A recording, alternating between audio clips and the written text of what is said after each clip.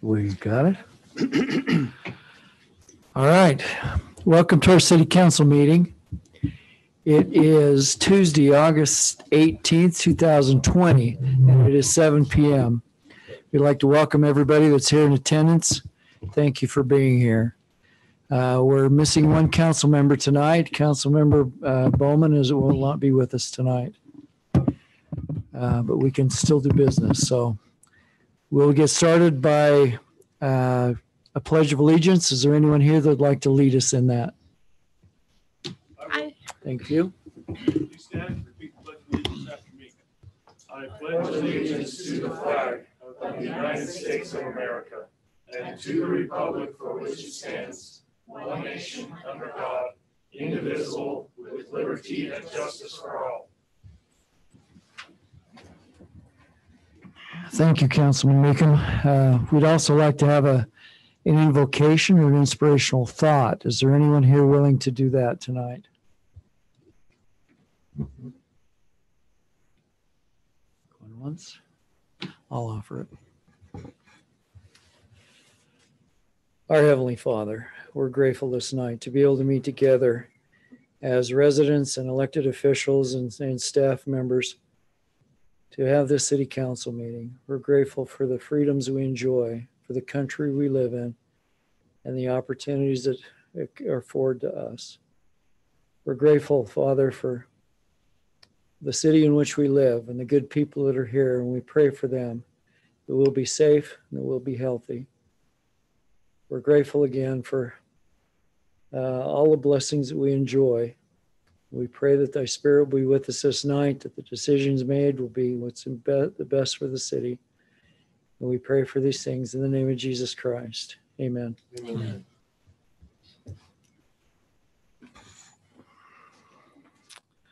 All right. Are there anyone here that has a declaration of conflict of interest with anything on the agenda?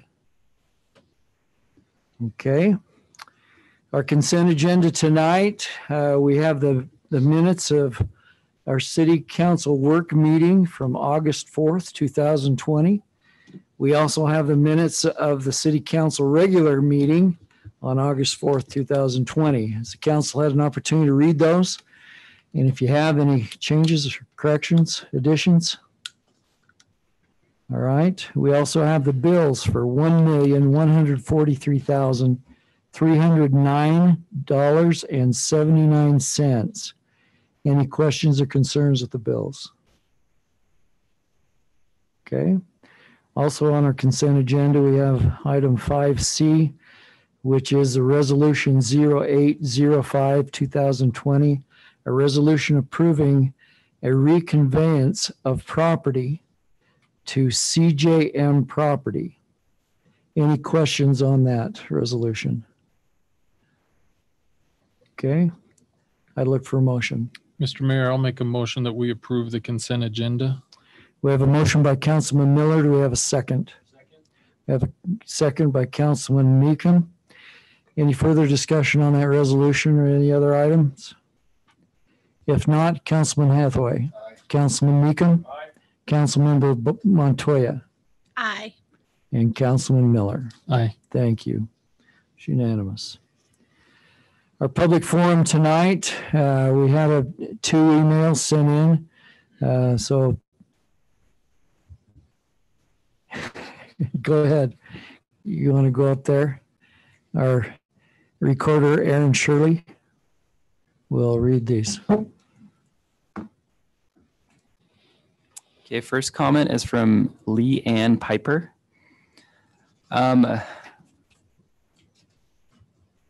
She is talking about the Gray Cliffs development, from what I understand. It came in actually on Wednesday, the day after all those flood of emails from the last council meeting. I just want to add that context because she doesn't name the development by name, but so it makes more sense.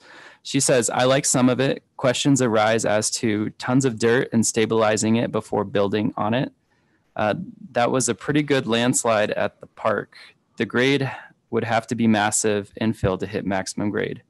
The pictures make it look like old South Lake Tahoe. That concept works with a lake and casinos just fine. No lake on the mountain here. The fire restrictions requested for vegetation near a dwelling would not allow a forested setting. 3, the light at Maverick would not support much more traffic. With the diesel pumps, the semis are already attempting to come out of the north exit of that lot. When school is in session between semis and school buses and C.S. Lewis, that light backs up going southbound past the school intersection. 4, would the structures blend into the atmosphere, or can you put on a red roof? 5, no garages. 6, the fault line was acknowledged but not addressed. I'm sure I'll have more thoughts. And then the second comment is from Jeffrey Sidaway. And he says, esteemed council members, first of all, I'd like to be clear that I'm not a lawyer, but I am a thinker. That being said, I'm curious if it is legal for the city to include an ordinance or basic contractual clause for development agreements that would require the agreements to be revisited if the development is ever sold to another developer. Please allow me to clarify. Having lived in Summit Ridge for the past 12 years, I've noticed that every single time we get a new developer, the master plan is changed and the promises, in quotations, made by the previous developer have no legal standing. It's been explained to me that a part of the problem is Summit Ridge is the fact that the entire area was zoned as a PUD, which allows the developer to, in essence, set their own zones.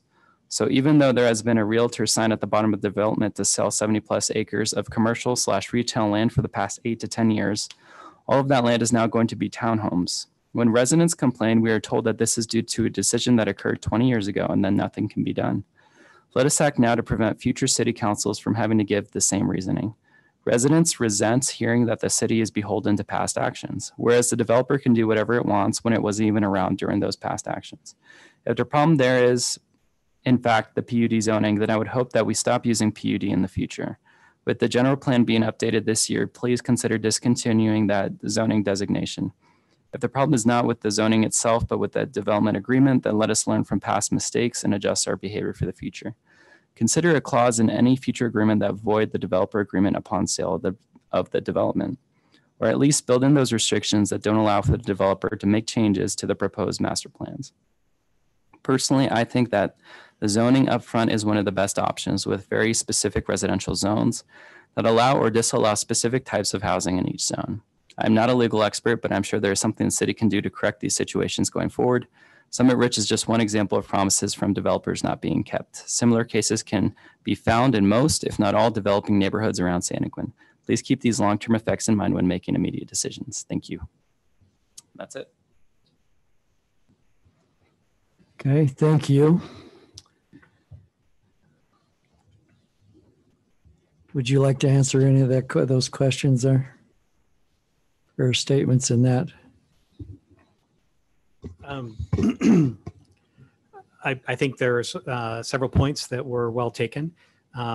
Certainly, Santaquin City has learned from the past. Many of the issues that we've dealt with over the last 10 years that I've been here, and I know 12 from Norm when I talked to Norm about this, has been trying to catch up from some of the decisions that have been made back in 2020 when the Summit Ridge development came in. 2000, and the subsequent change in 2006 when that First Amendment took place. And we've been dealing with that ever since. And I think many of the actions our current council is taking to be prudent in evaluating annexations and things like that, making sure that we have infrastructure plans in place and mitigation plans in place are very prudent and well warranted. And I think that those experiences in the past, we didn't have a large staff or a large community at that time. I think they made the best decisions that they could at that time. And so I don't fault the decisions of the past, but with every decision comes a consequence. It doesn't matter if it's positive or negative. Every decision has a consequence. And some of those consequences have been very good. There's wonderful areas of our community that have been inviting and welcoming to new people to our community, which has made our community that much stronger. But there are some of the things that we've inherited that maybe aren't so pleasant and that we're still trying to deal with. And so, long story short, I agree with the comments that are made that when we do development agreements, that we ensure that they're enforceable and that they're not vague. It is important to note that there are what's called assigns and successors to agreements. So the agreement that was put in place with the original developer years ago had assigned a successor, and the current developer has all the responsibility and rights that go along with that development agreement. So they have to uphold many of those things that are in there, and we hold their feet to the fire on those things. But there were many things in that original agreement back in 2000 which are vague.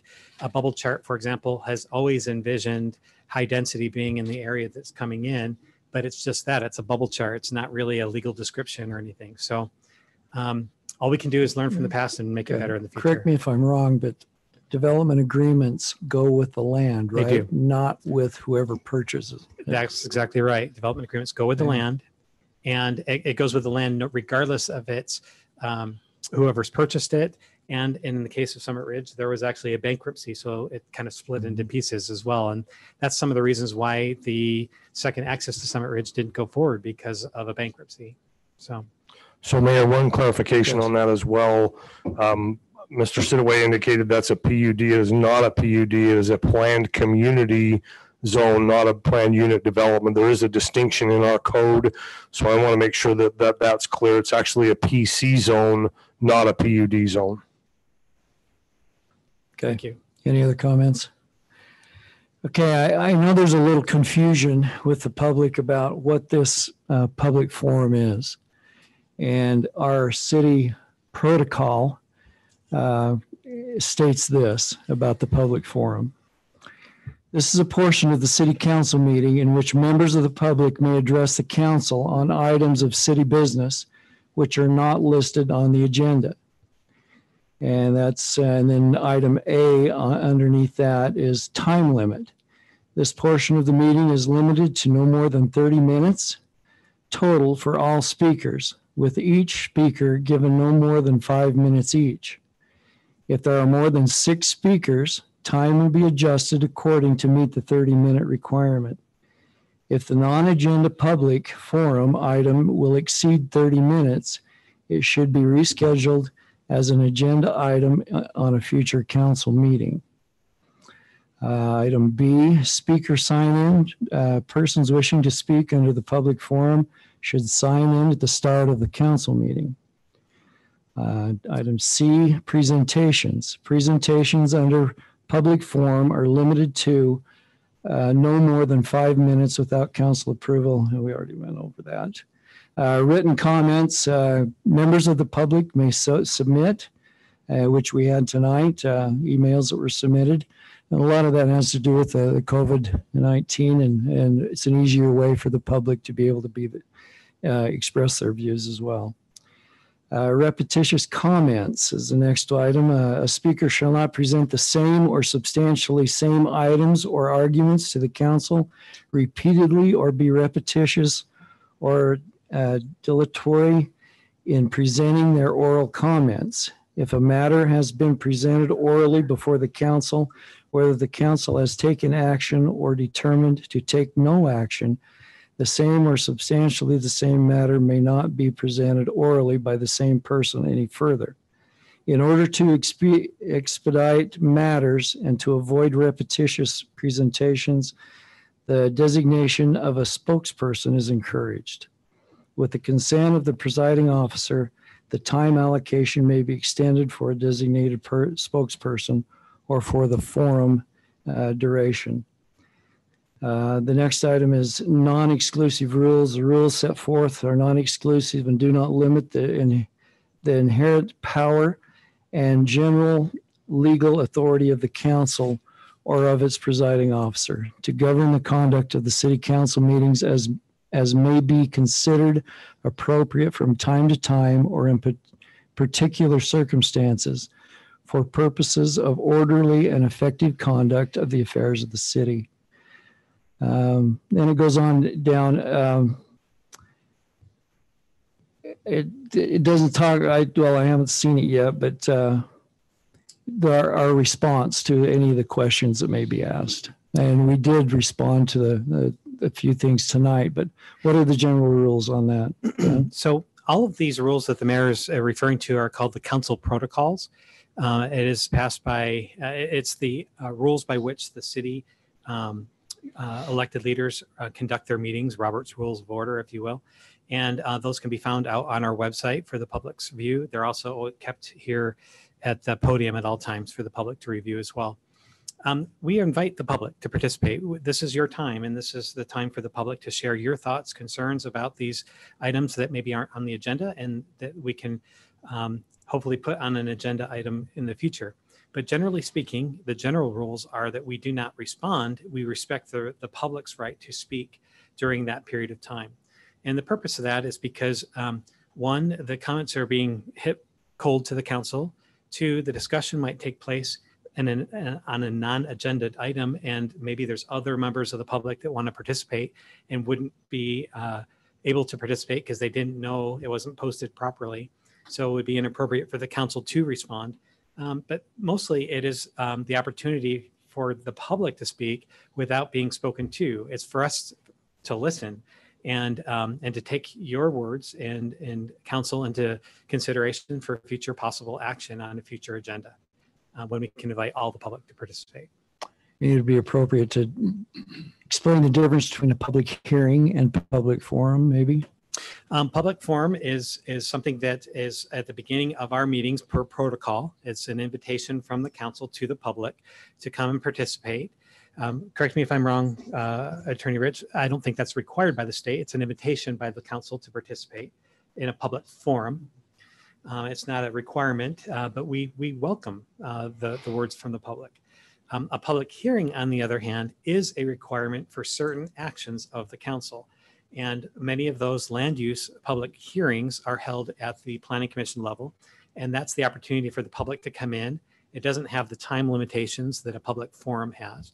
And we advertise those pursuant to state statute so that we invite the public at all times on those required actions. We have one, actually, a public hearing coming up next week on an annexation, for example. That one will actually be held here at the council. Next Okay. meeting, I'm sorry, not next week. Anything to add to that, council? Any thoughts? I think it's good to, inform the public, and hopefully we can continue to do that on occasion to inform that, because we want to hear your comments. And if we don't respond, I think some feel that we don't care. And I can assure you we do care, and we do talk about it. Maybe not right then, but we do talk about it. Mayor, if I might add one other comment, and that is our council has work meetings where it's a more informal setting. We have trainings, we show videos from the Utah League of Cities and Towns or from the state auditor's office, open public meetings, training, all sorts of different things that we go over in a more informal setting. And one comment came to the city this past week, not in public forum or public hearing format, but just a comment in general that the public would like to participate in those meetings as well. It's been difficult with our camera system to be able to have those meetings because we've done those in the basement where we could be a little bit more spaced out. But we have a new camera system that the council has ordered using CARE Act dollars, and that will be installed in early September. It won't be ready for this next meeting, but it will be for the meeting after. But we will be relocating our work meetings up here just so that the public can have confidence that the public business is being discussed in the public forum, which it always has been, and the public has always been invited to the work meetings. But they'll be able to view those as well. It makes it a little bit more uncomfortable in here because we're watching videos and whatnot.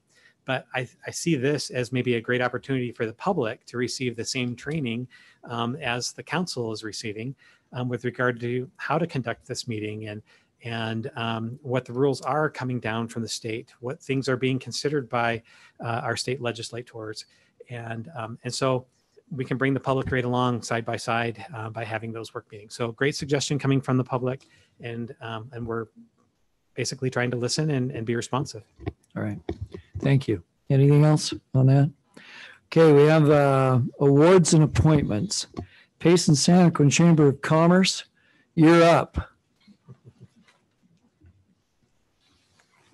Thank you, Mayor and Council. I'm Josh Nielsen. I'm the president of the Payson Santaquin Chamber of Commerce. Thank you for getting us in today. We normally appear the first council meeting of the month, but we were getting our ducks in a row this month in terms of the business of the month plaque and everything. And so we're here today. So thank you for that. I'd like to invite Jim and Loretta up with White Feather Rocks and for this presentation. For the business of the month in August, I'm proud to present that award to White Feather Rocks here in town. As I think of a rock, I think of there's many metaphors and analogies you can use, and the most common is probably strength and stability. They're dependable, and that's certainly something that I would consider with Jim and Loretta. You can count on them. They're dependable to participate in community events, from teaching things to our elementary students, scout groups, all of those things. They're very dependable in the service that they provide. When you ask them to do something and they say they'll do it, you can count on them that they're going to follow through.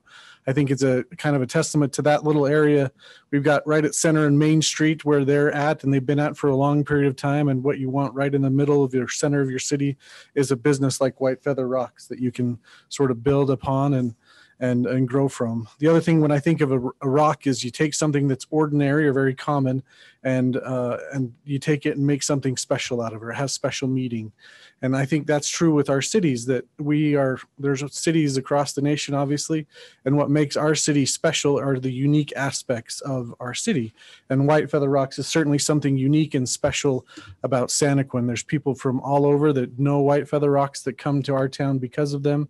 And even when I'm giving directions to my office, a lot of times I'll just say, I'm a couple doors up from White Feather Rocks, and people know exactly right where I'm at. So it's a great business. They're great people, and we're proud to present to them the business of the month from the Payson Santaquin Area Chamber of Commerce.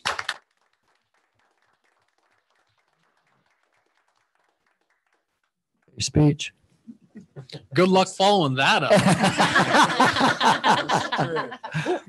That's why he's the attorney. Yes. We couldn't do it really without the chamber. They've been supportive, networking. I encourage any business to join the chamber and get the support and training we need from them. Great. So we appreciate Thank you. Jim, do you have anything? No, about the only thing I've got to say is that we're small. We've gone ahead and we've hung in there. We're keep growing. We're not like Macy's. But you know what? We're going to keep on growing. Good. And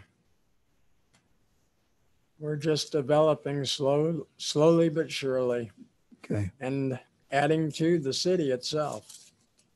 Okay. We're Thank getting you. popular.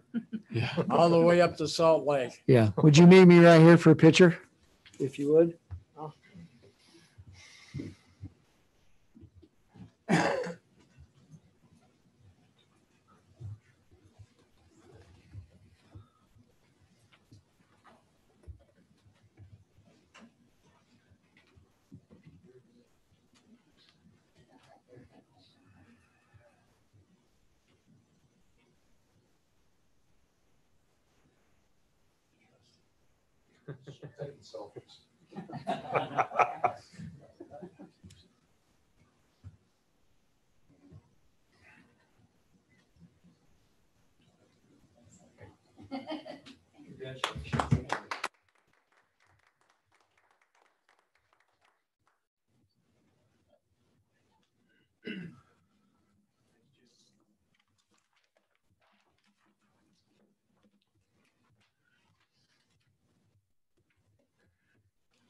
All right, we have a few appointments to make. We have an appointment to the Historical Preservation Committee Board.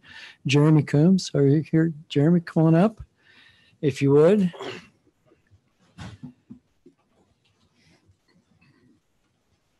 Tell us a little bit about yourself.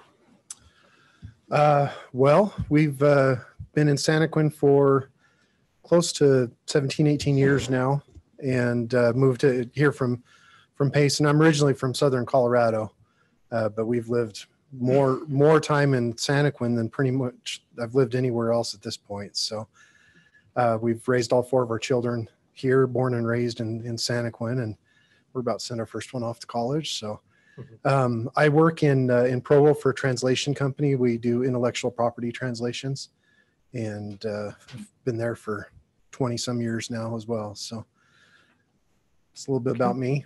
Okay. Any questions, council? I had the opportunity to meet with Jeremy, and I didn't have an appointment for him at the time, and I just wanted to get to know him. And so when this opportunity come up on the Historical Preservation Board, I thought of Jeremy and how he could fit into that.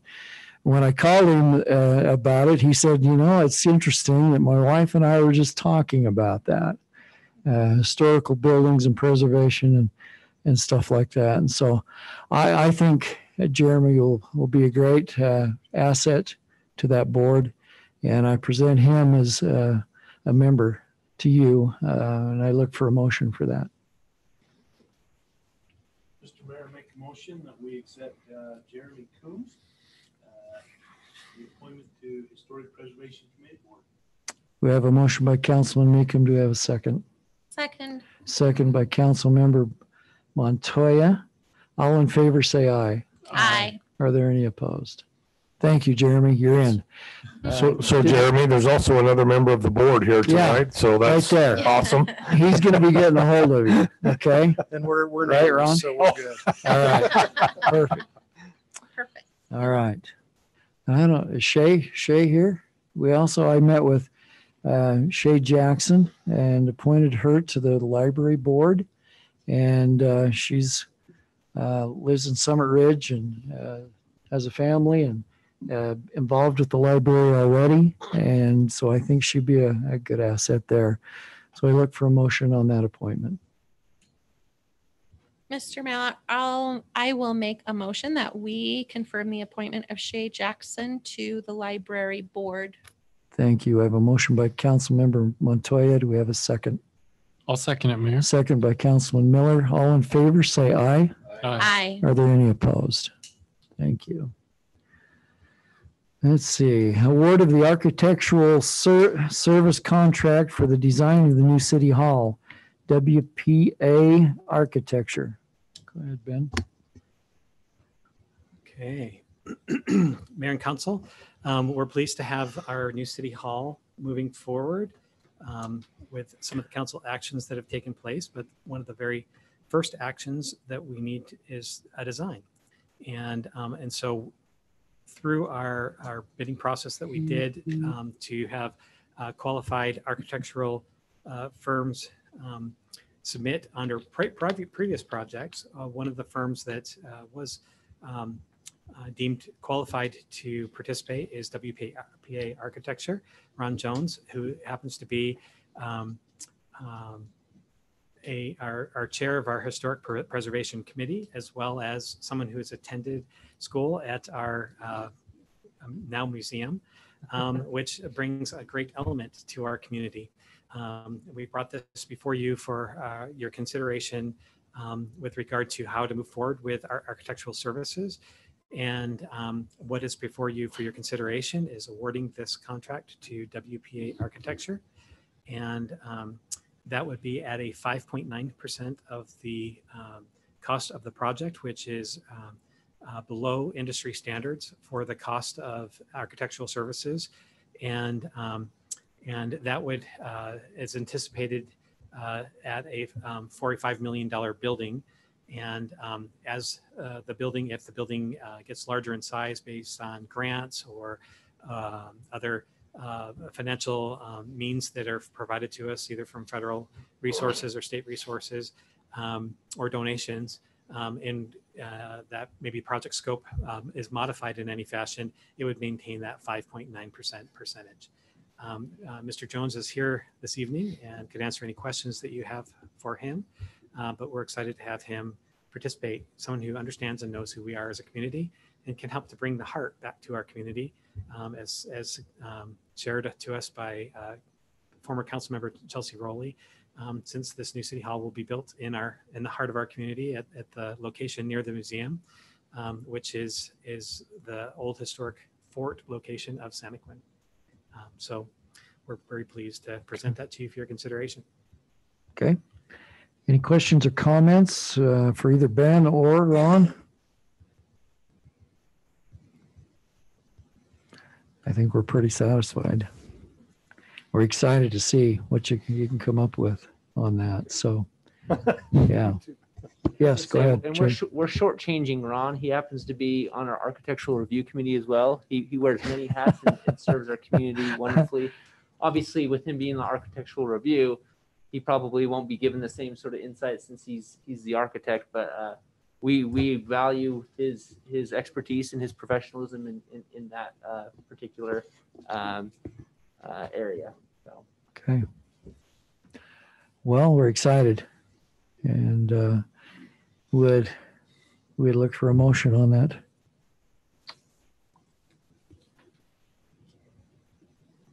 Mr. Mayor, I'll make a motion. Okay, you got her. Do we accept or we award the architectural service contract for design of new city hall to WPA Architecture? Okay, we have a motion by Councilman Meekum. Do we have a second? We have a second by Councilman Hathaway. All in favor, say aye. Aye. Are there any opposed? Thank you. Item 6D, award of Centennial Park Utah Jazz basketball court construction contract to Tennis and Track Company. So Mayor and Council, as the memo indicates, we put out for bid on SciQuest, the state's procurement website, to get bids for a post-tension concrete basketball court that will have full Jazz logos and striping and painting, et cetera. That's actually the court at Centennial will be at Centennial Park, and it will have we received a $10,000 grant from the Utah Jazz to help pay for that. We received just the one bid on that from Tennis and Track Company, who is the premier constructor, contractor for post-tension courts in the state of Utah. I'm happy to answer any questions that you have about that. Any questions? So the money we received years ago from Sean Bradley goes towards this as well, right? That's correct. And Norm, when you say that is the one bid that we received, is it my understanding that it was put out to bid and they are the only company who submitted a proposal? That is correct. We went through the entire state procurement process, just like we do on large contracts, just like we did on the one just to that will be coming up here subsequently. And that was the only one that we received as far as bids. That's correct. But we did go through the state procurement procedures and website. It was fully noticed, advertised in the newspaper, et cetera, just like we do on large car projects. And we did have more than one that came to the pre-bidding meeting. Right. Where they were able to ask questions and all that type of thing. But only one ended up submitting. Now, this is the premier provider of this, of basketball courts, pickleball courts, tennis courts throughout the state. And because of that, their timetable is such that they won't be able to begin this work until spring of 2021. And this is the same contractor that worked as a subcontractor when we built the Orchard Cove basketball court and the additional tennis court that's down there. This is the same contractor that did that work, and it's still holding up fabulously. Okay. I'd like for a motion. Mr. Mayor, I'll make a motion to award the contract for the Centennial Park post-tension basketball court project to the Tennis and Track Company for an amount not to exceed amount of $103,270. Okay, we have a motion by Councilmember Montoya. Do we have a second? Second by Councilman Meekum. All in favor, say aye. Aye. Are there any opposed? Thank you. Item 6E, award of the 2020 road maintenance contract and road construction contract on 300 West Park Strip widening project and North Center Street rebuild project, Black Forest Paving Company. So Mayor and Council, same situation on this one. This is for a portion of our roads maintenance. You may have seen recently throughout town, there's a lot of microsurfacing going on. This is a different setup. This is for 2-inch overlays, the full reconstruct on Center Street. If you've had an opportunity to ride on that roller coaster lately, that will be completely milled down, concrete collars removed and reconstructed up to a new and much better surface. It will also be the completion of the 300 West project from 100 North to 400 North that will restore two-way traffic to 300 West. And North Center Street, north of Apple Valley Elementary. That's what I was talking about, the North Center Street. Right. Oh, sorry. It's specifically the Yeah, north that's part, correct. not the entire Center Street. That's correct. Actually, north of Royal Land Drive, which is the major crossroad down there at this point in time. I go all the way from just south of the railroad tracks to Royal Land Drive. So on 300 West, 300 West Park Strip, what are they doing? How's this going to work? So there's a combination of things that are going to be done there. There's going to be some asphalt widening. There's going to be restriping. There's going to be taking the park strip that's there along the townhome portions and actually making it a parking area for the homes there. A lot of those have cars that park on them often anyway. And so this will be just basically taking out the grass and putting in concrete there so that there is some parking area there. That is actual city right of way. And so this will be, all the work will be done within city right of way. So, but again, the intention there is to widen it in some areas. Obviously, the area where the townhomes exist on the east side, you can't widen it. It's as far as we can go, but we can again improve parking in that area by concreting that over and making it so that there's areas to park rather than parking on the street itself.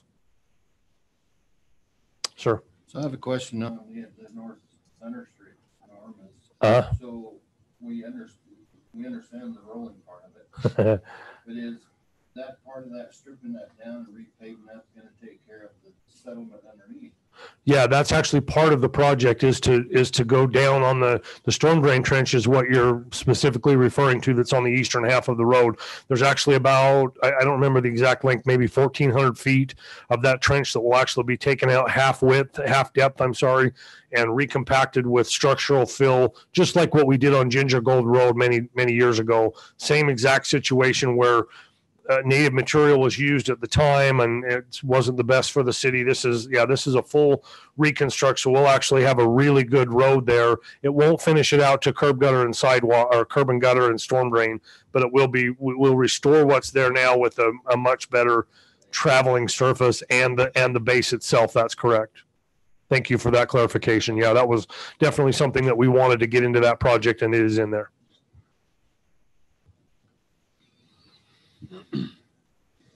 Any thoughts on when we're going to get the curb and gutter on Center Street?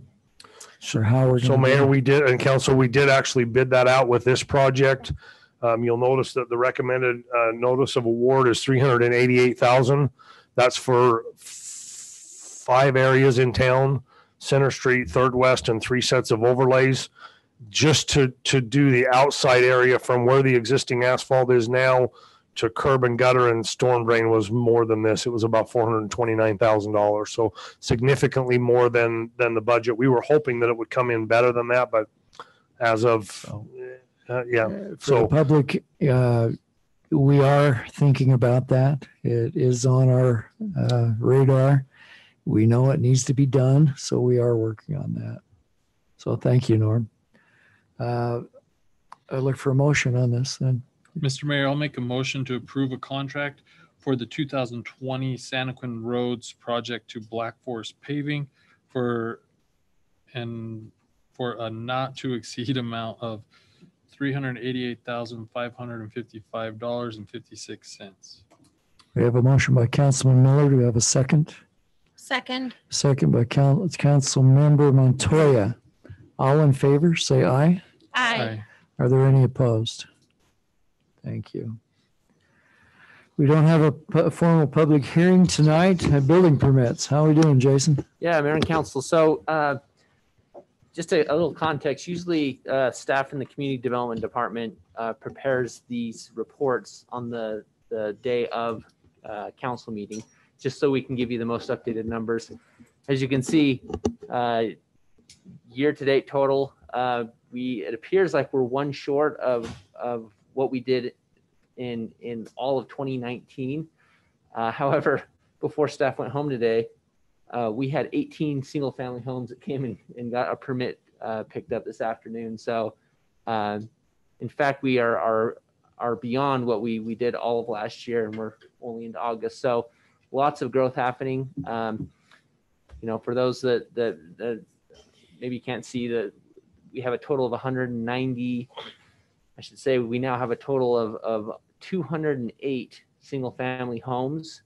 And then we have 36 townhomes that are multifamily homes, that have been built in Santaquin in this year. So lots of growth, and we're not seeing it slow down either. So we'll continue to see those numbers rise, and this will probably be a kind of an outlier year, if you will, of unusual growth that we're not used to seeing. So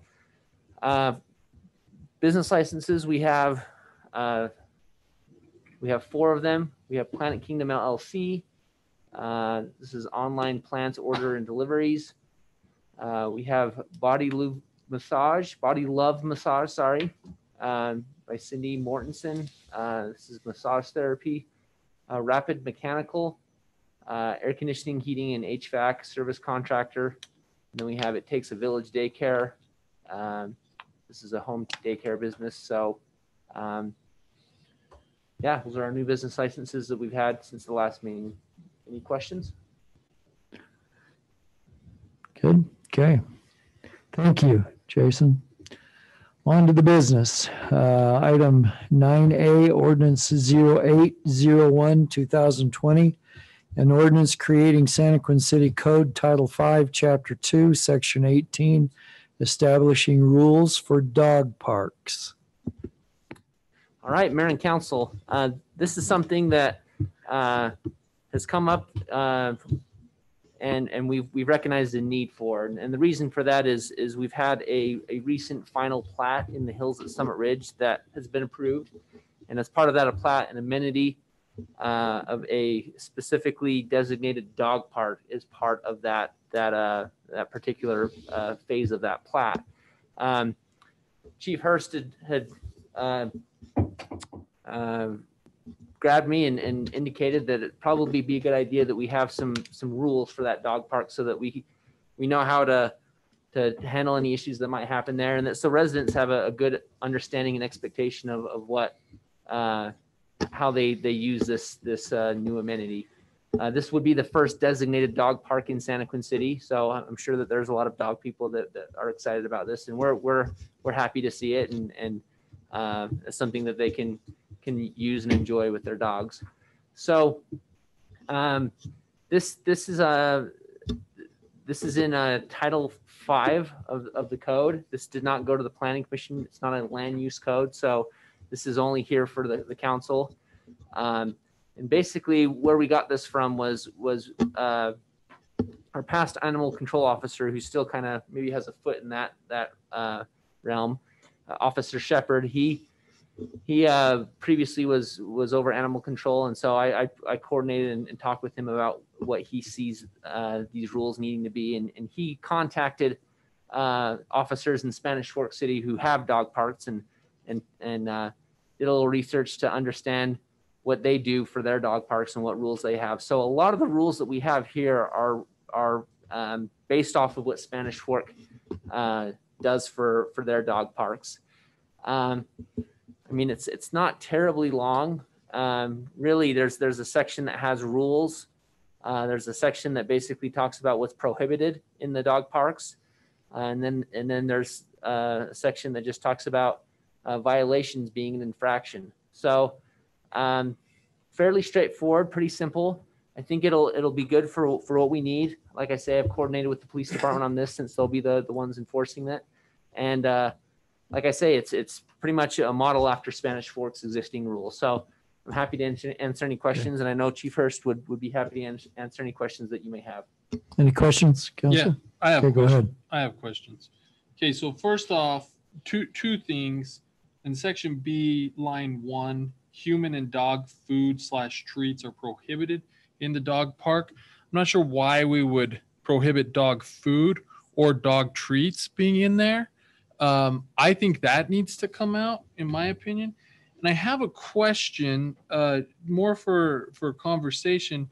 In section A, line 5, children under the age of 13 must be accompanied by an adult. or supervised at all times. I got kids that are under 13 who I'd prefer walk my dog to a dog park and play with them than sit inside. I have a neighbor too who's under 13 and takes his dog out and does everything right now. So I question if the age limit of 13 needs to be on there. That's just the two questions I have. Okay, you got an answer for him? Well, I'll try. Okay, go for it. I think in reference to the food is if you own dogs, you know dogs can become aggressive when you're sharing food or when you get two different dogs in the same area. And so I think the intent behind that is to keep to keep a person from trying to break up a dog fight and then in essence getting bit by trying to break up that dog fight. So I think Jason's done a pretty good job encompassing the general rules. And I think we looked at Provo and some other ones too as well. So it wasn't just Spanish Fork, and the age limit, I don't really have any. I'm indifferent to the age. Well, and I would think the age limit would be kind of along the same lines of making sure the dogs stay under control. And I think that's there's really it. another dog. But I know as a dog owner and grandfather, the younger my grandchildren are, the more anxiety my dog has and the more apt to attack because they feel threatened, even though it's unintentional. So I think the age of the child can have some impact, maybe not on your own dog where they're growing up Sure. and whatnot, but on somebody else's dog that might be in the park so who's yeah. not leashed and could run free. But that's not saying you can't be whatever you need it to be. I just was asking the question. I'm indifferent. So any other comments? I do agree with keeping with the prohibition on food, but I do think, when my son was training his dog, he used treats to do that. And so I think if someone wants to use that space to help with training, then if they carry a little bag of treats in their pocket, that's not food that they're going to put out in a dish or pour on the ground or something like that. But that's just my thought. Yeah, I think you provide a place for these dogs to play and be trained and work with, but then you can't use treats to work with them. And I get it. We don't want bowls of food laying around and whatnot, but I question if the treat thing where you could put, unless you're training your dog, I don't know. I don't know. So I think it might be worth saying that we probably still got a ways before a dog park is going to happen in Summit Ridge. It's the development's started, but it'll be a little bit, maybe a month or two before we see the dog park completed and open. So this isn't something that you have to make tonight. Like I say, I'm probably not the best person to talk about it because I've never owned a dog. I'm not a dog person, but so this is not my language. This is really looking at what other cities have done and looking at best practices. And if you're looking for more information on why other cities have had those provisions, maybe they've had problems with that. Maybe they had problems with 12-year-olds that can't control a dog and it gets loose and it, I don't know. So I guess what I'm getting at is because this isn't an urgent matter for a dog park that's going to open tomorrow, we are happy to look into it a little bit more if you need that information to help you make the best decision. I don't know what the answer is on the best decision. Like I get it. And we dealt with this a while ago, right? We had the dog situation and I understand the seriousness and I understand how bad things can get pretty quick. That's what makes it hard, right? Because it's hard to tell a 12-year-old kid or a 12-year-old daughter, you can't take this little dog to a dog park because potentially this could happen, right? And so that's where it gets hard. I understand. And so I don't know the right answer. Well, I'm okay with that, with the recommended age. I think children under that age would be fine just being supervised, having an adult with them. Does it say on there or older sibling? It just says supervised. It just says supervised by an adult and accompanied by an adult and supervised at all times. I think it's wise to have an age recommendation for Sure. that. I really do. Yes, if you would just give us some direction on if 13 isn't acceptable, what age is, and if some food is acceptable but not too much, can you define what is acceptable and what Little isn't? baggy. Maybe in grams, ounces, I don't know. Yeah, you have to do it. You see, this Well- is officer language. this is the problem is the enforcement. If it's Yes, the not enforcement issue of it. Right. And I understand that. Well, so I would say, again, not food, not dog food, like kibble in a bowl or poured on the ground. I would say treats are acceptable, no larger than a sandwich bag size container. I think if you just cross out the word treats, I think it's fine. If someone, You mean food? or excuse me, no, Treat. the following items are Oh, are prohibited. prohibited. So Okay. I think if you just Human and leave it dog at food, human yeah. and dog food, Yeah. I think the food portion of it is inviting the dog to stay for a while and potentially that's Have a gonna- fight. Well, have a fight or people leaving their dog for an extended period of time. And And I think Right. where Chief Hurst is coming up, so he doesn't have to get up again, is he needs something that is enforceable, something that Sure. he knows black and white what is allowed and what's not allowed. And in this case, dog food, is a treat considered dog food? I think the whole intent. Some of those dogs, smaller dogs might be the treat. So I mean, our You know, attorney I- usually doesn't say much during the council meetings, but he's not comfortable with that language as treats are dog food. So it's just, I guess that's what I'm saying is I know our officers, I know our attorney, they want to have clear language and Yeah. like Councilmember Miller mentioned, 3 years ago, this was a very sensitive topic. And so we just want to make sure we have good language in place that makes it clear for everybody involved. it's only been 3 years. What about no open food, right? So no open dog food, and then the treats must be concealed on the dog owner, right? And then if you're working a dog, you pull a treat out. You're saying that If you're concerned about that, we might want to bring it back because you can get into some real interesting cases there when you're talking about the difference between Food and treats and nutritional value. For me, and along the lines with Nick, I'm having an issue with the age thing myself. I think 13 is a number you can put up there, but I would like to see the staff go back and ask and get a little more information on why they came up with that number. Because 12-year-olds, as far as I'm concerned, 12-year-olds are, take their dog out is responsible too. You got to put some responsibility back on the people. Yeah, and I think you're right. And my 9-year-old can handle Right. my big dog just fine. And I would hope that the people coming to the same dog park, if their 10-year-old kid is taking the dog, they could handle that Right. kid as well. Right. Or that dog as well. I don't know. But if those two dogs got into a fight, would those two same children be able to break up that fight? Or would you want them trying to break up that dog fight alone without an adult there? I don't know.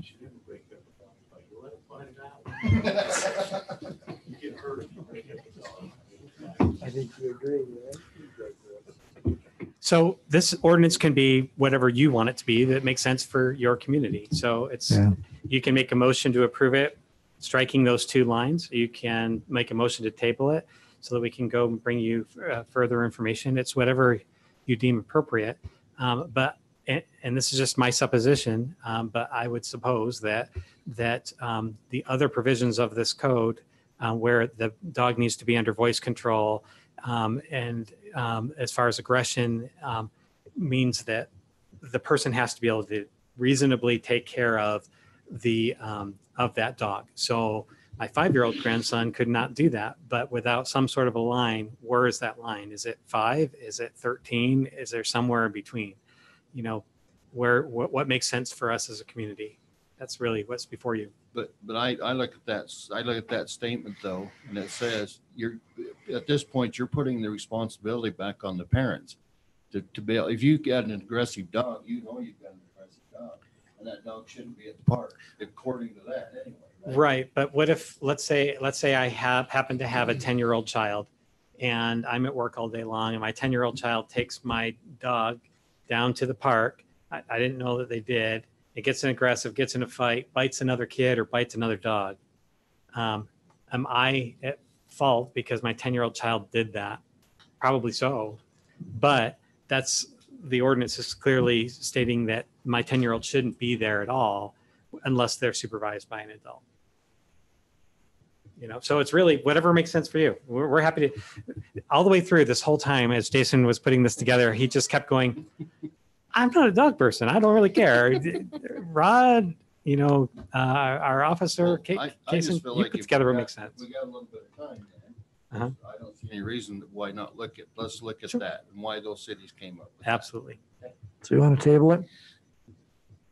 I think just one more thing on the age. I think it's one thing to have a child younger than 13 take the dog for a walk around the neighborhood on the leash, and they're close to home. If they're just going around the block or something, it's different to ask a younger child to take the responsibility of taking their dog to the park, letting it off the leash, and the what ifs. That's a pretty big responsibility. Mayor, if I may, I think this is also for the protection of the children as well, because, again, there's two people at the dog park. One may happen to have it be an adult and have a much larger dog that could actually weigh more than a 13-year-old. And I believe it's as much for the protection of the dog as it is for the children. My 2 cents. I'm fine with the 13 age myself, just because it's different in my mind taking a dog to a dog park again versus asking a child to walk the dog around the block on a leash. Yeah. So we ran into this with the last incident issue, very long conversation about dogs. It went against our own city dog. So what are we going to do about service? Do we need to look at service animals for this? Do we need to do? So this is only within the fenced area of this dog park. Sure. And it really shouldn't. I mean, you're taking your dog out of that dog park, you're letting it off. You should be in control of that dog, whether it's voice control or whatever. So this is a ordinance designed for a very limited square footage. My 2 cents, if we're going to have 2 cents, is I really like consistency with other cities, as far as being an outlier one way or another. That's the only thought I have. But I'm a dog lover. My dog is fairly small, but he thinks he's 5 times as big as he is and likes to go after bigger dogs. And so we always have to keep him a little bit closer for that reason. Well, and I don't. Yeah. I mean, this is just my thoughts. I probably won't use this dog park personally, but it's just my thoughts. If you want to investigate it and the age of 13, we can. If you want to leave it at this, then that's fine. I just personally, I think we leave it where it's at, the way they've got it written. Let's get it. If we want to make a change, we can make a change. We're happy to do whatever. Okay. You would want us to do. I know you are. I'm fine with that. Is there a statement? Sorry, I don't have the whole thing memorized. Is there a statement that specifically requires the dog not be left unsupervised? Yeah. Or it says dog handlers must be within the dog park and supervising their dog with leash readily available. Okay. Great. I look for a motion. Mr. Mayor, I'll make a motion that we adopt ordinance 08-01-2020 and ordinance creating Santaquin City Code Title 5, Chapter 2, Section 18, establishing rules for dog parks. We have a motion by Councilmember Montoya. Do we have a second? I'll second it. We have a second by Councilman Meekum. Any further discussion on this ordinance? If not, Councilman Hathaway, No. Councilman Meekum, Yay. Councilmember Montoya, Aye. and Yay. Councilman Miller. No. Uh-oh. How You, my how you gonna friend. fix this? This is where I say, hey, we have a tie. Mr. Mayor. I'm trying to think of, I've done it twice now. And one was on the rodeo lights. And the other one was, do you remember what it was? I don't either. I vote aye on it. So that's 3-2.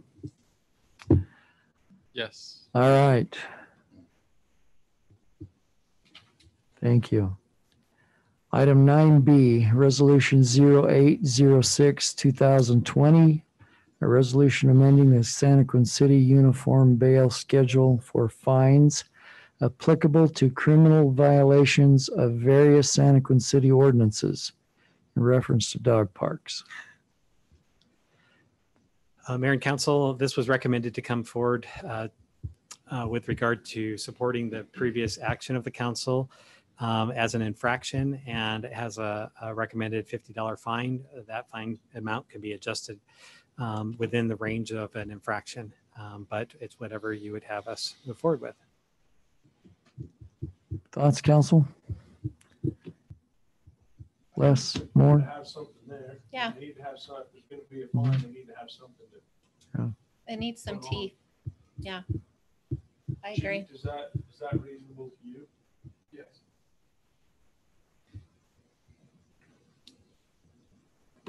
Okay. Any other comments? If not, I look for a motion. Mr. Mayor, I make a motion to approve or adopt resolution number 0806, 2020, a resolution amending the Santaquin City Uniform Bail Schedule for fines applicable to criminal violations of various Santaquin City ordinances. We have a motion by Councilman Meekum. Do we have a second? Second. Second by Council Member Montoya. Any further discussion on this resolution? If not, Councilman Miller, Aye. Councilman Member Montoya, Aye. Councilman Meekum, Aye.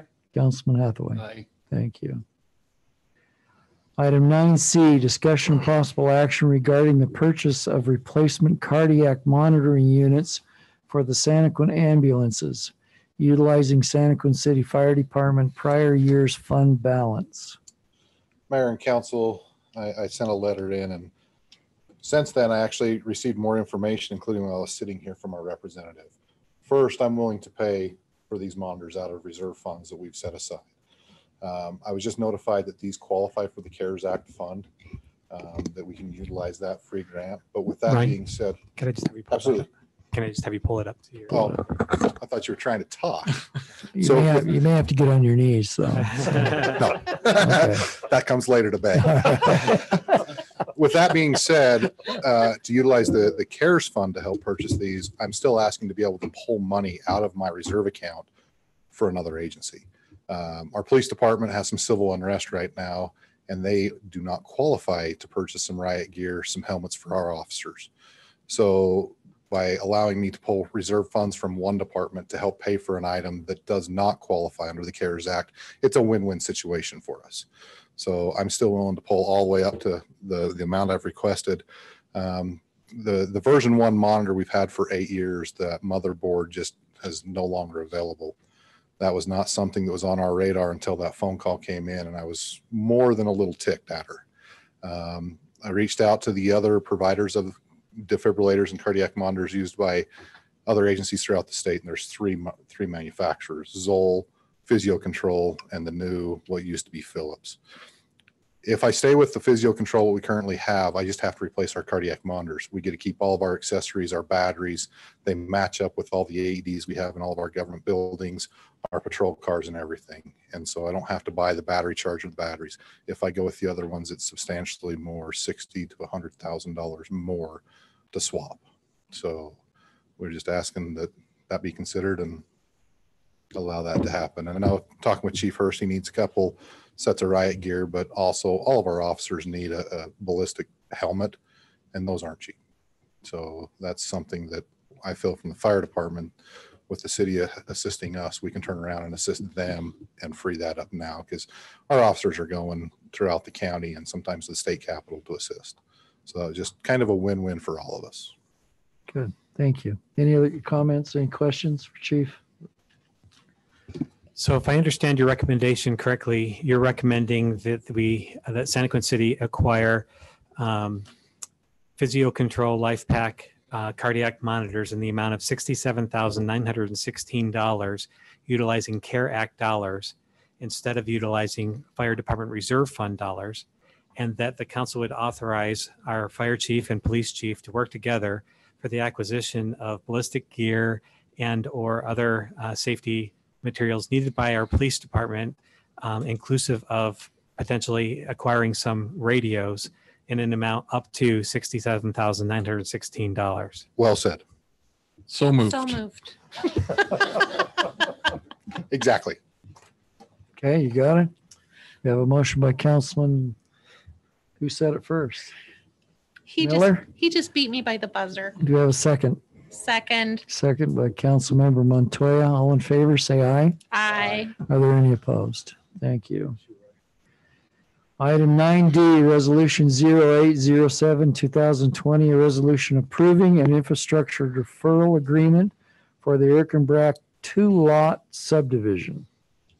So Mayor and Council, this was extension of a request that was made by Mr. Erkenbrack that the council was considering last meeting, a deferral agreement.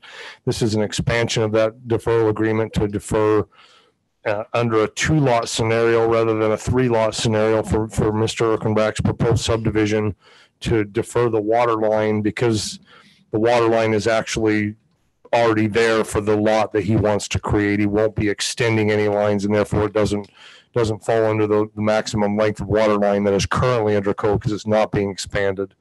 But I would qualify this by saying the packet has the drawing for the three-lot subdivision, because that's all we had. We would substitute that last page for a two-lot subdivision that I got just during our work meeting tonight.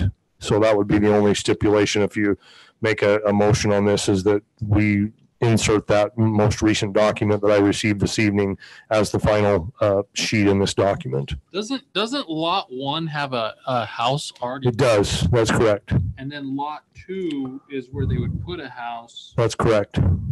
and that's it. That's correct. Okay.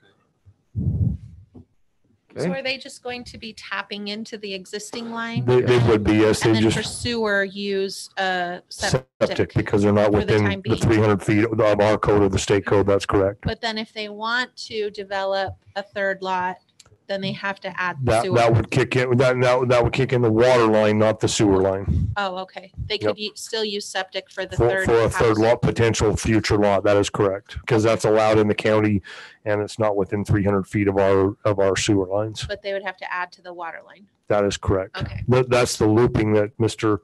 Erkenbrack discussed last time when he was here and asked the council to consider something different. We went back to the drawing board and worked to come up with this solution. And it's amiable to him, and it works for the city code. Thank you for doing that, Norm, and staff. Any other comments, questions? I look for a motion. Mr. Mayor, make a motion that we approve resolution 0807, 2020. A resolution approving an infrastructure deferral agreement for the Erkenbrack two-lot subdivision. I have a motion by Councilman Meekum. Do I have a second? We have a second by Councilman Hathaway. Any further discussion on this resolution? If not, Councilman Meekum. Aye. Councilmember Montoya. Aye. Councilman Miller. Aye. And Councilman Hathaway. Aye. Thank you. It was unanimous. All right, no need to convene a agency, an authority, or a district tonight. Reports. Benjamin. Mayor and Council, we're actively working on several different projects and areas within our city. Our new city hall, of course, you've approved the architectural agreement this evening. We're working on the financing and completing that work to get that moving forward. And everything is kind of falling into place in with regard to that project. So we're very appreciative of that. We're also working on upcoming meeting items that would be inclusive of the annexation of 500 West, and which is a new road that the city put in behind Santaquin Elementary School, and ensuring that that road is within our city limits so that we can receive Class C road funds to help maintain that road. That's not currently within our city limits, and so that's important for us. We are also working on an ordinance for group demonstrations and a process that the public would need to follow for group demonstrations, and clearly outlining the authority and backing of our police officers. We're going to be having some projects coming forward with regard to the EWP project, that's emergency watershed that Norm talked about in our work meeting, with regard to high water coming off of the mountain as a result of the burn over conditions. Transportation master plan is nearing completion, as well as our public safety master plan. That will likely come forward not on the September 1st meeting, but September 15th, so that we can pass those plans by the Home Builders Association, and they have an opportunity to take a look at that work that has been done by our third-party providers. We have a whole bunch of ordinances coming through from Planning Commission that I'll have Jason talk to, and that was recommended by our council members here. And our volunteer of the month for September 1st would be on that meeting as well. And then lastly, the public is going to be receiving information soon. Our businesses have already received information about the Santaquin City Economic Stimulus Program that has been authorized by our mayor and council. We're very excited to try to put dollars from the CARES Act fund into the hands of our residents that can be used within our businesses, and keeping local dollars local and shopping and supporting our local businesses. So a lot of communication is going to be coming forth, but basically the program starts September 1st and ends September 30th. So there's a very short window, and you'll see more information on Facebook, on our website, in the mail, and you'll be able to have more opportunity to learn about that in the days ahead. Is there any questions that you have for me? No? Norm, do you have anything for us? So Mayor and Council, as you saw from the awards tonight, we got projects continuing to move forward in Santaquin, and things are looking good that way. We also have our water and pressure irrigation updates to our master plans that are on the front doorstep now. We're in a review on the first round draft of that. We do not anticipate that coming in the September 15th meeting, but probably sometime in October, we'll be bringing that to you and having that discussion on needed infrastructure and updating those plans and adopting those plans. That's going very well. Happy to report that the East Side Frontage Road has been open. You can drive all the way around town on asphalt now without getting on the freeway or going down the frontage road on the west side of the freeway. But I don't know of any concerns there. There is, just so you're aware, there is still continuing construction along that road. They're getting the fence in, and they will be doing an asphalt trail and landscaping in there over the next 30 to 60 days. But that is happening and moving forward, and we have traffic now on that road, and it looks great. On that subject, we do have the engineering back, and it's being reviewed by UDOT right now for the next phase, which is the intersection at Highland Drive and Canyon Road. With UDOT approvals, that allows us to start negotiating for the acquisition of property there. Yeah, that's the last leg through the piece that Foothill Village does not own. And so why we need UDOT approval, just so we know where the road goes, so that we can try to acquire. So there's a little bit of there's a couple minor impacts on UDOT for some catch points on embankments that need to be built to be able to put the road in there. So there's just some minor UDOT impacts as far as embankments and a little bit of storm drainage embankment as well. That it's pretty minor, but because it does affect right next to their property and they have purview over that, it does have to be reviewed by them. Wait, so that's fine, but maybe I misunderstood. So we got to get the UDOT stuff first before we can acquire the property from the property owner, or Right. do we have to acquire UDOT? In case UDOT has any changes, we don't want to have to renegotiate with the property owner. If Yeah, they with say property line you've got to changes. move this 3 feet or 10 feet or whatever, then we would have to go back to the property owner to negotiate something different if there changes And the from the UDOT review. property owner he's He's kept in- amenable. We've met before and it's It- been very favorable. So we just need to get these exact lines of what we That- need and where we're at. that's correct. So that's what we're at. And Exact and square footage and all of the improvements that would be needed for the support of his property as well as ours. What's his responsibility versus ours, and then negotiate an agreement that would be beneficial for us to acquire that property and allow this whole project to move forward. And the UDOT process is very slow at times, I feel. Do we have an In this idea? particular case, it's my understanding they're going to be reviewing it within the next week to week and a half. Right. So it's a couple We, months. we expect to have comments back by, I think it's the 26th, if I remember meant correctly. we'd have like a direction we're going in a couple months. The impacts on them are very minor, so it just has to be reviewed by a specific number of a couple of departments.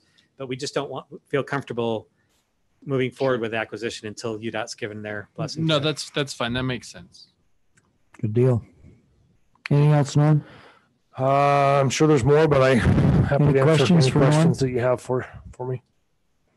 Again, the asphalt around town, the surfacing is incredible. So grateful for the opportunity to have this done for our city. In fact, I've seen it all over town. So it's just not one area getting it. It's all over. So Mayor, and council, just to follow up on that. Yes, we have been able to get to a point now where we're catching up on maintenance that has not been able to have been done over many years, because B&C road funds from the gas tax doesn't cover all of it. So we are, and the mayor's got a great point. We are at a point now where we are, yes, we still have some roads that are bad. Center Street's a good example, and other areas, but we are at a point now where we are able to do some preservation coats that will lengthen the life of roads out 5 to 20 years longer than if we did nothing to them. And the cost of that preservation coat is called a microsurface, gives us a new wearing surface as well as a resurfacing of the oil that oxidizes over time and causes the roads to break down. So we are getting to a point now where we are actually able to take a breath, and we still have a lot of work to do, but we're getting to the point where we can start doing a lot of these preservation coats to not have to run into the full reconstructs that we've had in the past and the overlay. So it's been very good. And yes, you're right, man. A lot of town has seen some either overlays or microsurfacing over the last 6 or so years. okay. Nothing else for Norm? Jason? Yeah, so last Friday, our position closed for a new building inspector. I'm going to be sitting down with the building official tomorrow to look through those applications. We had a total of 32, so we have quite a few to go through, and we're anticipating doing some interviews next week sometime.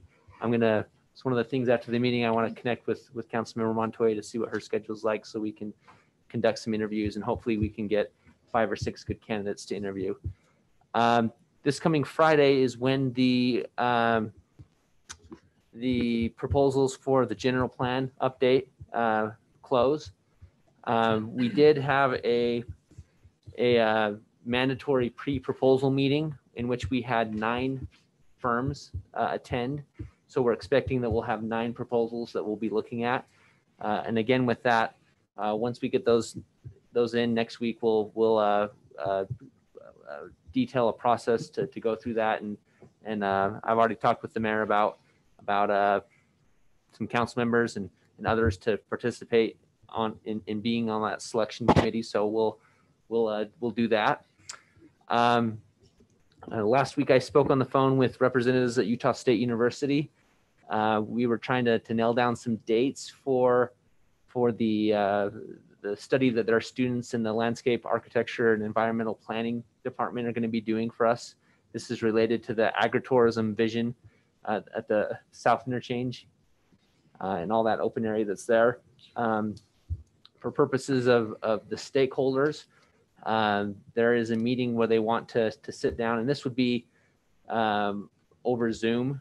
Likely, I think that they would probably come down here, and anybody who could attend in person, we would love to have them come. But it's something that obviously we would accommodate for anybody who doesn't want to be here in person. But all of the stakeholders, we're going to send an invitation out to them so that they can plan accordingly. But they had a couple dates picked.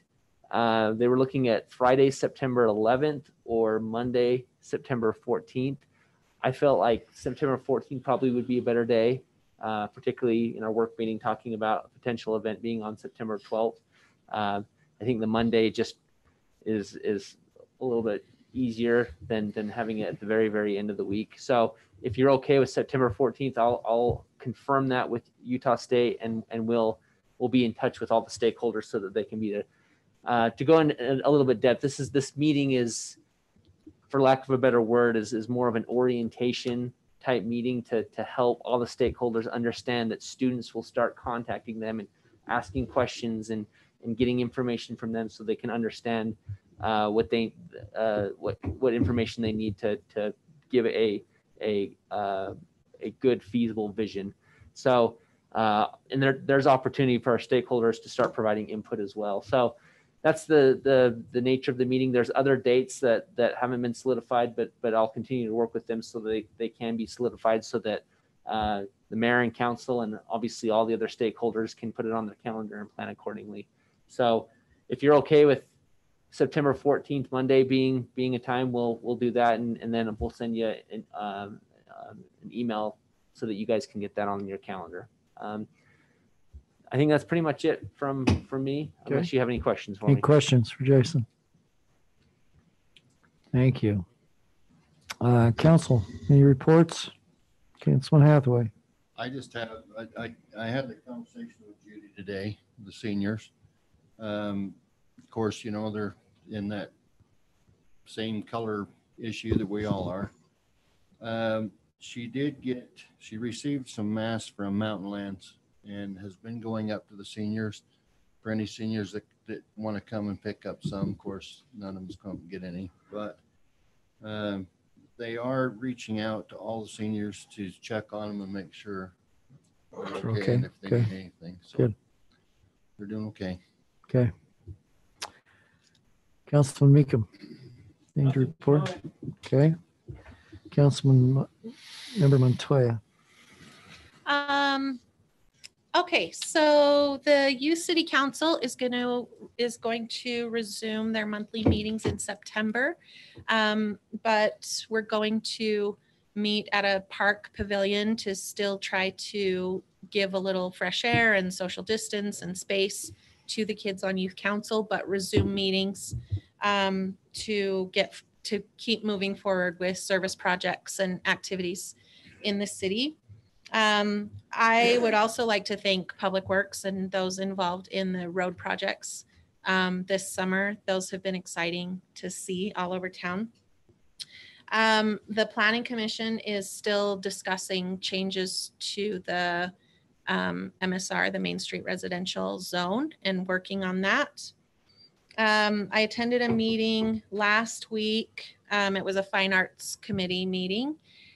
John Bradley organized that, and there were several in attendance, and I really look forward to working with John and other members of the community in trying to build and support fine arts in our community. So that's an exciting thing happening. And then I had emailed you, Mayor, and Ben about wanting to learn about the possibility of a citywide impact mitigation plan for development. We have found ourselves the last couple of years in difficult circumstances and situations, trying to catch up or make up as best we can from decisions that were made up to 20 or 22 years ago with development agreements. And we cannot change the development agreement, and we cannot get out of the development agreement. It's a legally binding document. But what we can do is learn. we can try to learn from the experiences of our residents as these developments have come to fruition now, 20 years after they were agreed to. And we can take that information and try our best to make better decisions moving forward. And I think one of the ways to do that is to take a serious look at an impact mitigation plan for all future development in the city. So that's just an idea that some residents talked with me about. I thought it was a good idea. I appreciate Ben responding. I appreciate all of the work and time and effort that Ben and Norm put into working with developers and addressing resident concerns, and the changes up to this point that have already been made to try to improve and do better. And so I hope for continued support moving forward, just to learn about what kind of a plan we could put in place, because we know we're going to keep growing. Yep, I agree. So that's what I have tonight. All right, thank you. Nick? Yeah, a few things. So police department is just business as usual. Things are going good. They're grateful for the dog ordinance that was passed today. It's easy for them to enforce. Recreation. How did you know that? Recreation had soccer tryouts. It was good. I went there a couple times. It was good. Flag football signups are going on. Things are going well. Two last things. Question for anyone. Update with DNR. I know they posted on their Twitter that shooting range was closed. Have they received our letter? Have they stated anything? So I received an email last council meeting 2 weeks ago is when that resolution or that letter of support and concern went out, and I forwarded that to DNR the following day. I got an email back from the contact that I have at the local DNR saying that we forwarded that up the chain of command, and I've not heard anything back. I did reply to him and said we're anxious to hear future plans and what can be done and all that kind of stuff. But if there's a Twitter account out there, which I'm not on, that has indicated that, I was not aware of that, and we've not been formally informed of any action that they've taken or anything there. So it had a list of multiple spots that were closed. I think they were classifying it as fire. They closed it because of potential fire, which is fine. I don't really care the reason.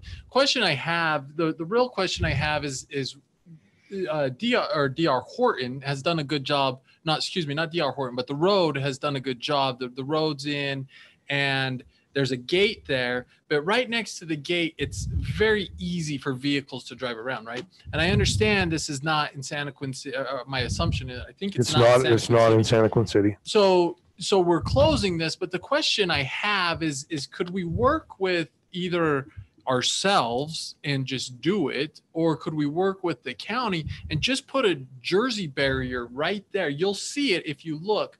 There's one access point in, and the gate is pretty much non-existent because you can drive literally a truck right around it and go in there. Now, I was out on Sunday, and there was a lot of tracks from dirt on the new road, right? So it seemed like there was a lot of activity coming in and out of there, and I just thought if we put one of those big cement Jersey barriers, I think is what they're called, but if we just block that off, it would make it a little harder to get in there. I know it's not our area, and I get that, but if there's someone we could work with or just simply do it. Depending on where the gate's at, that could be county property. I could visit with the county engineer and public works director and see if there's something we could do there. And when you go out there, you'll see exactly what I'm talking about. And Mitchell with the road has done a good job of putting those Jersey barriers down at the end by our stop sign. But I just literally think if we could put one, it would really impact the cars and trucks being able to go in there. Right. So that's, I did see it's still being used. I did see a county sheriff out there parked at one point, but with permission of the county we're certainly in a position that we could gift them one and just set it there for them. So Yeah, Right. I think so. So it goes, the road is on UDOT property. Right behind the road is county property, and right behind the county property is the shooting range, which is DNR. So I believe we have an opportunity to at least work with the county there to put a Jersey barrier. If that's what you direct us to do, we can certainly look into that. I would think so. There's a Yeah. big a ditch right next to it. As long as you don't impede my access for emergency response, I'm okay. It wouldn't, because As long as I have access for a brush truck to get back up there. If not, the fire starts and we're delayed. there's still a gate, right? there's still a gate. Yeah. 100. As long as we have an access to that gate. Oh yeah, this is just on the side of the gate. This This would is going around literally- the fence. Yeah, this would literally just be like just extending a fence. But you'll see it when you go out there. So the last thing I have, and I apologize if I cross my lane. I really do. I'm not trying to cause any rifts, but DR Horton is going to come in and approach us about a phasing plan change, correct? That on the new phase, they wanted just to change a couple things. Which development? The Foothill Village. They wanted, my understanding was they wanted just to simply change a little bit of a layout. So there was something that maybe they would need to change, but the DRC directed them that just doesn't meet the preliminary, and they either need to meet that or they can go for it. You're talking about phases Y and Z. Yeah, I think so. Yeah. Okay. Yeah, really the ball's in their court in terms of whether or not they want to combine those phases the way it's shown on their preliminary plan, or whether they want to do it separately. It looks like they'll probably do it separately because they're different residential unit types, which makes sense because one unit type might have common space attached to it, which would then require an HOA to oversee that. So anyways, go ahead. So that's good. I don't have a problem working with them. I think they approached us, and I think we have a good working relationship. The problem that I have is, and I've only heard, and to be for 100% transparent, I've only heard one side of the story. So I have not had a chance to talk to DR Horton, but I am strongly encouraging our city staff who has this relationship. We have to encourage these guys to use the south exit, right? We need to do this because they're not listening when the residents ask, and they're not listening when we ask, assuming we have been asking, right? We need them to use that. And I know in the past they have expressed concern that it's longer. Well, I did some studying today, and it's actually 1 minute, 94 seconds quicker to stay on the freeway and go up the second exit.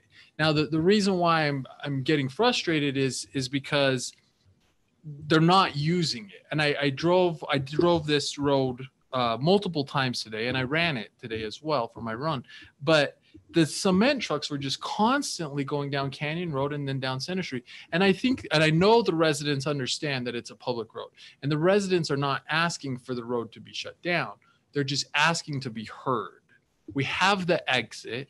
We know we couldn't control how this happened. We know we want to prevent this from happening in the future, but can we please just ask these guys to use the second exit?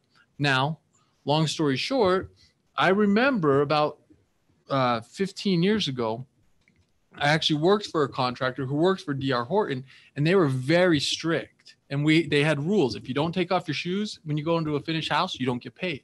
You park in the driveway, you don't get paid.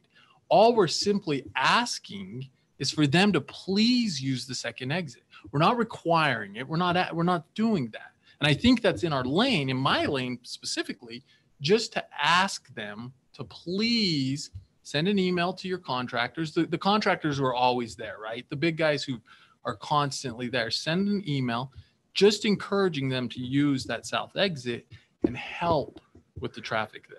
And now that the road's open, we will do that again. We've done that a handful of times in the Yes. past. In fact, we had them come in and meet with me in my office one time as might be well, something that all we- parties. And Yeah. but I agree with Nick. In fact, I even saw a garbage dumpster company come in that other way. It's always, and it's just been so easy for them just to go down and go in. It needs to trickle down, not Right. only to DR and Mitchell, but it has to trickle down to all of them, all the subs that are in there. they need to be.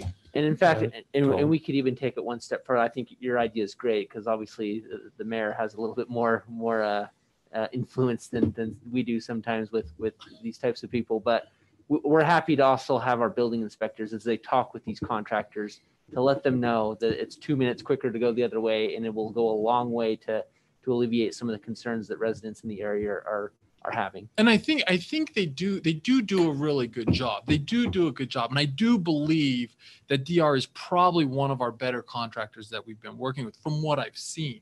Right. And I'm not asking don't use 900 South and Center Street. I'm not saying that. Like, I'm just saying, please try to use the other Did you exit. drive the speed limit? Oh, I did. 100% the speed limit. I got stopped. Listen, I got stopped by 2 lights, all the stop signs. I just did it like a normal obeying the law resident would do. That must have been very difficult.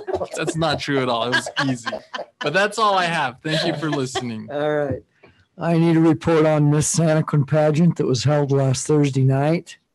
A little late because of course the pandemic that we've been all experiencing.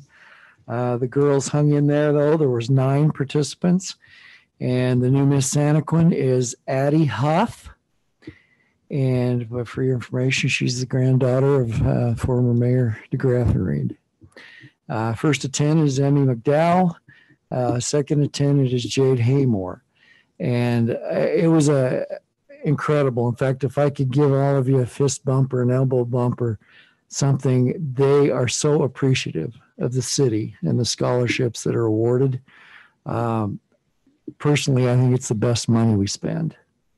Yeah, those girls have come a long ways. And in fact, talking to the former Miss Santaquin that gave up her crown the other night, her dad said that it's been the greatest experience in her life that's taught her so much. And I'm going to miss Devin Olson. And they were at everything. And I know this new group will be just as involved in everything. So that's money well spent. And I hope we can continue to do that there. That's all I have. We have a need for an executive session to discuss the character and professional competence or physical or mental health of an individual. So I look for a motion to go into that. Mr. Mayor, before that, may I make one more comment? Yes. I appreciate Planning Commissioner Kyle Frankum Yes. taking his turn to attend our meeting tonight. So thanks for taking the time to Thanks, be here. Kyle. And thanks all of you for being here as well. So I look for a motion. Yeah. So moved. A motion by Councilman Miller. Do you have a second? Second by Councilman Meekum. All in favor, say aye. Aye. Are there any opposed? Thank you. Thank you for coming. And the normal ones, if you could stay. Any day but Friday. Yeah.